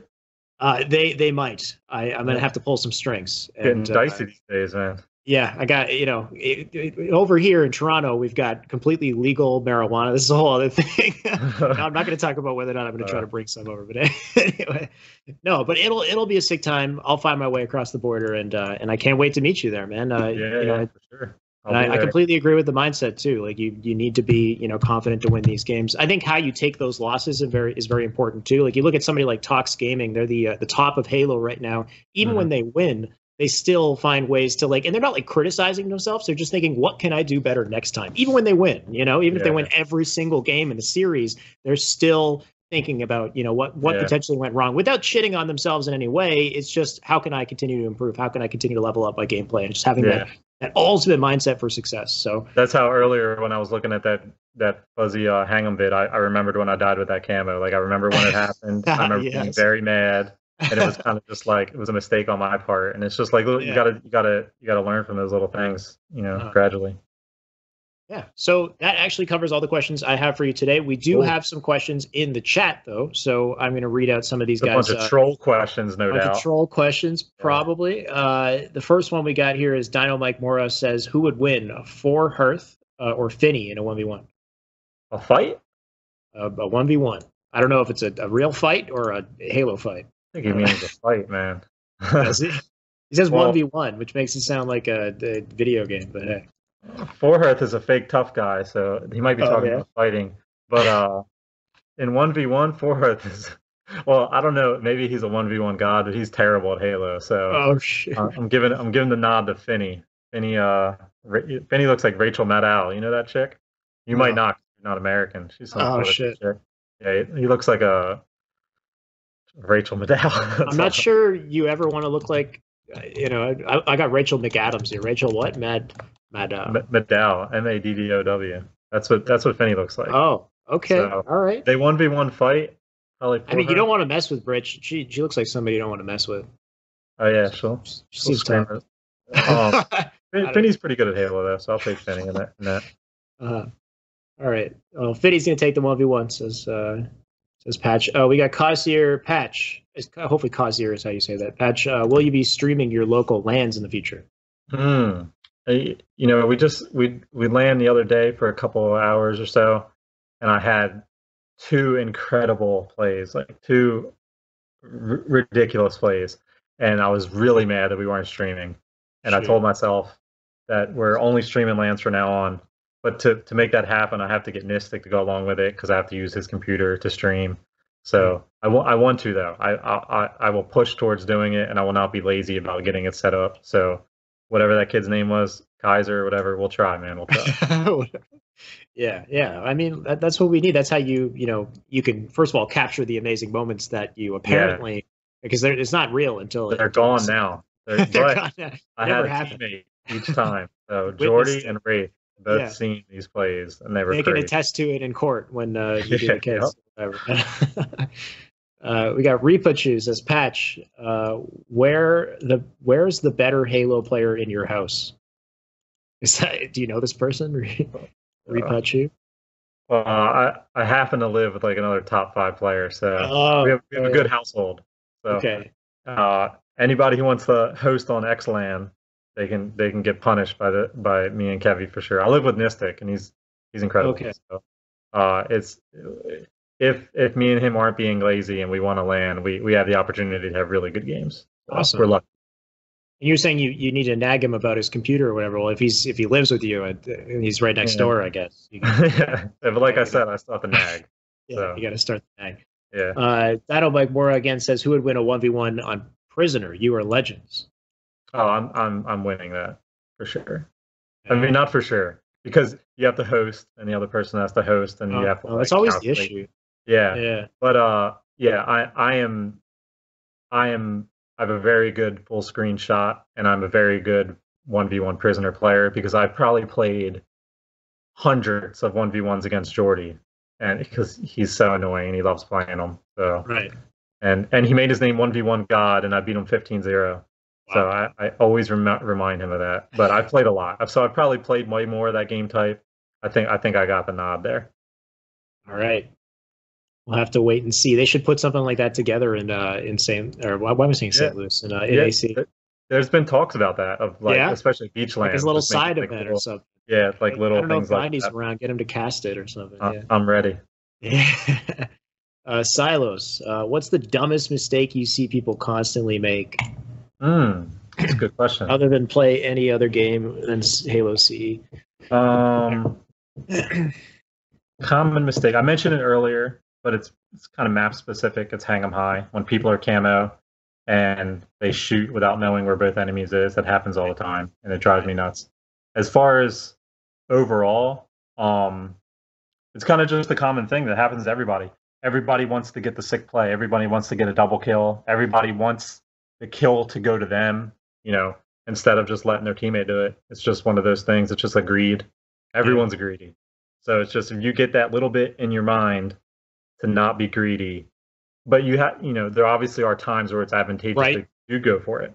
Yep. So you have to play enough to figure out when those situations are and when they aren't, and just back down, let your teammate do it. I mean, I can't tell you how often my teammate pushes a 50-50 fight that they don't have to, because within 2 seconds I can come around the corner and finish the guy.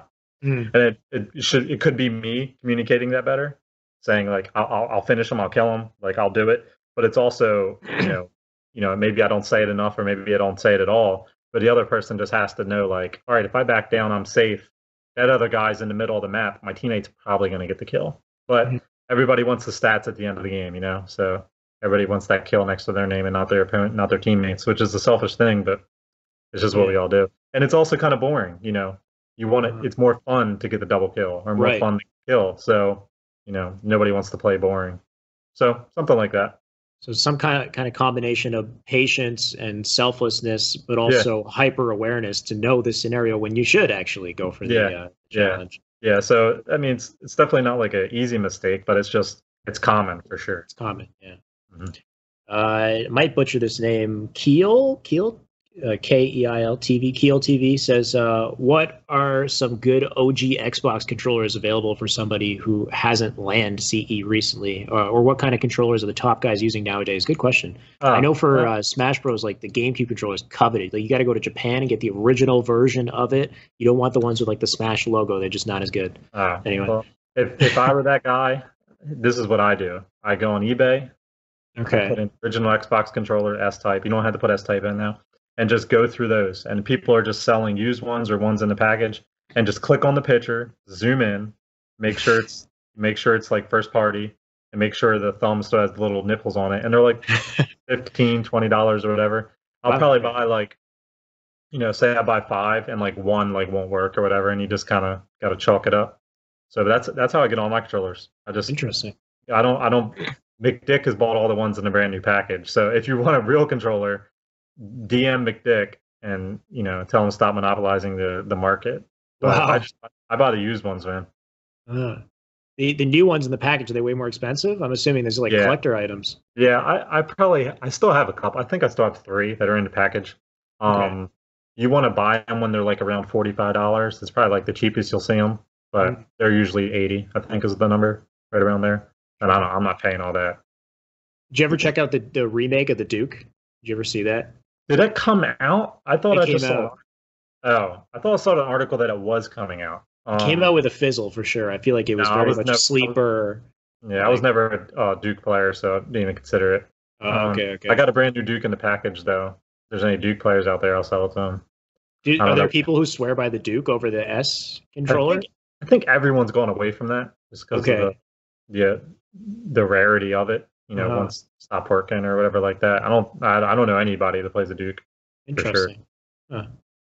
Doughboy is sick. What are your thoughts about taking out one of the best measurements of individual skill in the Beachland tournament by not having an FFA? I don't agree that is the best measurement of a player. But Doughboy, like for instance, I don't care about free-for-alls, but Doughboy hasn't finished better than me in any of the free-for-alls yet.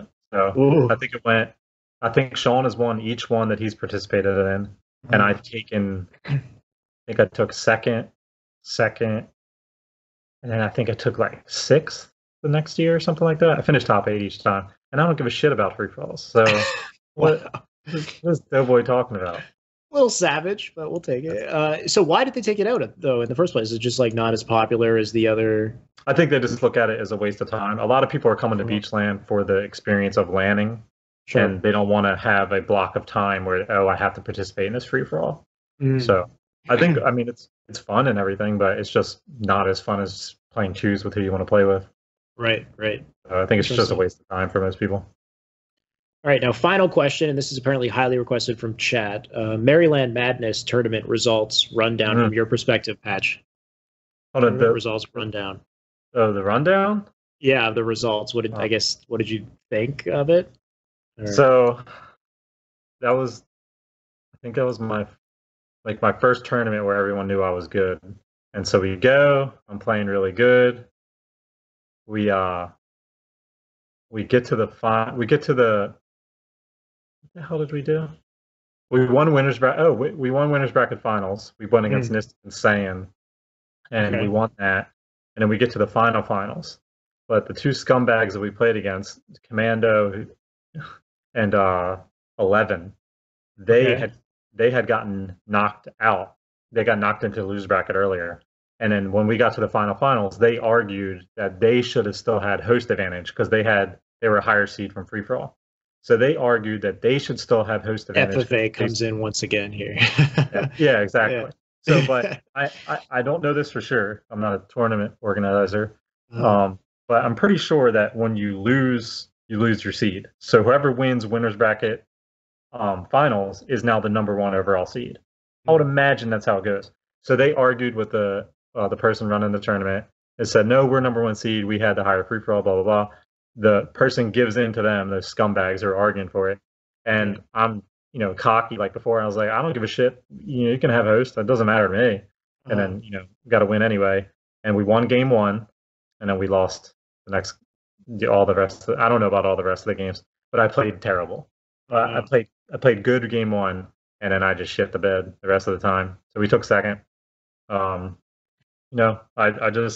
try not to make excuses. I talk shit about when people do make excuses.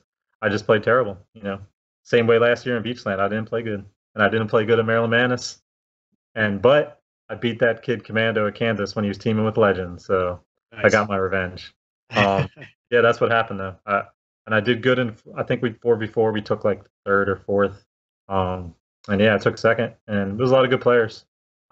Played really good up until the finals, and then there's how it goes. You play your worst at the biggest moment, and then take 2nd. Yeah. So then there's your rundown. I can't believe that's a requested. A big request from people. I don't know. It didn't even have a name on it. John's just like, this is highly requested from chat, so I must read. But yeah, I guess they want to hear about when I shit the bed. So that was it. I think I had like 11 kills one game, and I don't know. I just didn't play very good. Well, it's all going to change come Atlantic City, right? So it doesn't even matter. It's old news now. Hopefully, yep. Hopefully we have a repeat of the last one. So I'm looking forward to it. Yeah. So that's all the questions from Q&A. Guys, thank you so much once again for asking all of your questions. Of course, guys, we do this every single week. So come back next week. You can ask your questions there as well. And I always love this part because it just brings in your knowledge. Everybody watching knows way more about this and know more about you as well. So it just kind of helps me out there. But that covers everything for the show. Thank you so much, man, for joining me. It was really nice getting to know you. Do you have any shout outs or anything you'd like to say just to close out? No, I don't have any shout outs really. Shout out to Sean for not showing up, my teammate. Hello to my daughter. My daughter may watch this. I highly doubt she'll make it I'll probably just have to skip to the very end. So hello, Indy. All the guys that still play, all the people that come out, all the people that watch, all the people that support, all the normal stuff, man. Just keep watching, keep playing. It's the only way we're going to keep the game alive. Yeah. And I can't wait to see what happens with MCCPC. I hope they bring it back to closer to its original form. You get more people playing it. I think AC is a great opportunity. You got a prize pool. Hopefully we get ogres come into this, and we have a bit of a storied fight there, and something exciting to tune in for. But yeah, I mean, overall, a lot of exciting things to look forward to for Halo. So nice meeting you once again, Ben, and thank you for joining me today. Yeah, you too. Thanks for having me, man. No problem. All right, that closes out our interview. Another trip down memory lane with Halo CE, learning about all these different Halo games. And it's so sick because every single Halo game is so incredibly competitive and nuanced for their own very different reasons. So I can't wait to see what happens with Halo Infinite. I feel like there's going to be a whole bunch of new with that game. And I'm excited to explore what exactly that is and hopefully make some videos about it in the future. Anyway, guys, that does close our show for today. We do have our HCS Grassroots giveaway. If you type !Grassroots in the chat, you enter yourself in the giveaway. However, the contest is probably over now. I'm going to check to see if we have a winner. Looking in the HCS Weekly chat here, guys. So whenever you have it, you can just let me know, and I'll let you guys know who that winner is. Of course, whoever wins, it's just for this week. Next week, we'll have it again. So you can come back again next week, get your opportunity to get your Grassroots skin and nameplates. There you go. It's Tau 9 who has won the goodies. Congratulations, Tau_9. You will have the skin and grassroots plates sent to you through some form of DM, I believe. I'm actually not even sure how they get over to you. It'll get over to you, and that'll close our show for today. Of course, we also have our merch. We can throw up the merch. We have T-shirts, we got sweaters, we got all this great stuff that you guys can check out. Anything that you purchase here not only supports the show, it supports me as well. And as usual, I would highly appreciate that. If you guys like this show and you enjoy listening to this show, you're watching it live currently on twitch.tv, but this VOD will be available on youtube.com in about a day from today, either later tonight or tomorrow morning. You can watch the full thing in video format on YouTube. You can listen to it on Spotify. You can listen to it on iTunes. You listen to it on Google Play. There's so many places where you can engage with this and have a good time. You could be working out and listening to HCS Weekly at the same time. So hopefully you guys engage with some of that stuff, and hopefully you enjoy the show. And that'll be it for me today, guys. I'll see you around next time.